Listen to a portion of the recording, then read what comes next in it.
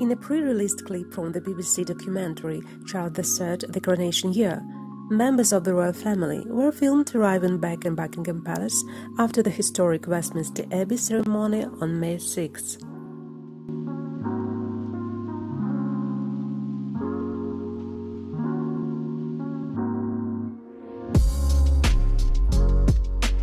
Moments later, Princess Catherine is seen warmly greeting the new king with a kiss on the cheek and deep curtsy.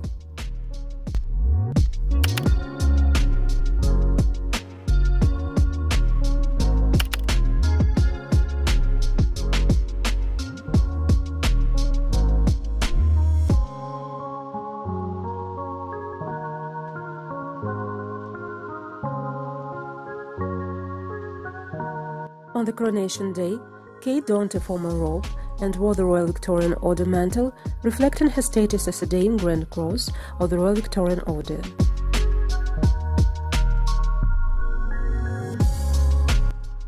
Underneath the robe, she wore a dazzling ivory Alexander McQueen dress, which featured threadwork embroidery to represent each of the four nations.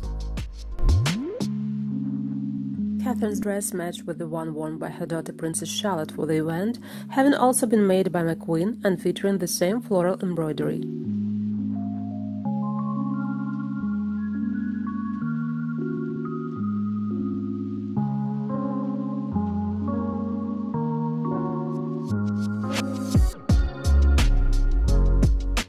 William looked smart in the mantle of the Order of the Garter over the ceremonial dress uniform of the Welsh Guards.